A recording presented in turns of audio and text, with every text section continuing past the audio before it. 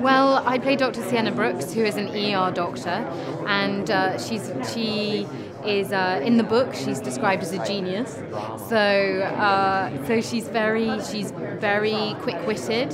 She is very focused. She has an incredible memory, and it's been really fun playing her. She has a very quick mind.